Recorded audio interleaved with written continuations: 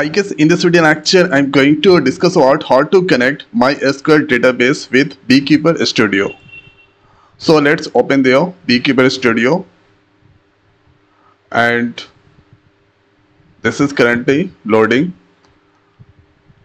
So let's close that, and here you can see new connection is there. If this available, that's fine. If not, then you can click on this new connection. Then after here, this is your drop down box. You can select the database. Any database you can select. So let's select here MySQL.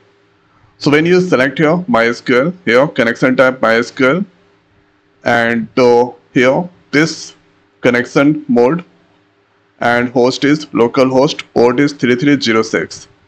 You need to give the user and their password.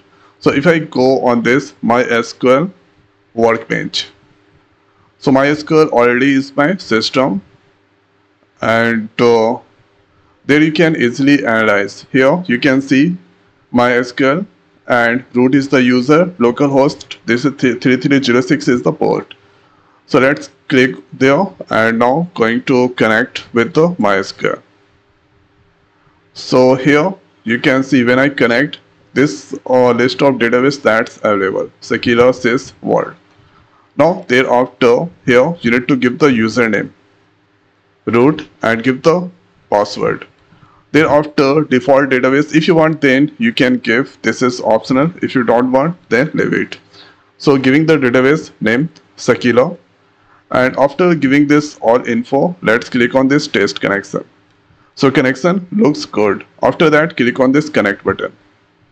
So now here MySQL that's successfully connected with the Beekeeper Studio. Here you can see localhost and Sakila database. So that's all tables, synonyms, and many more that's come there.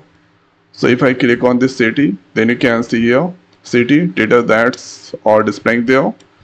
And if I click on this country, then country database that you can get here. After that you can view data via structure, and here you can export the files, import the files, copy name.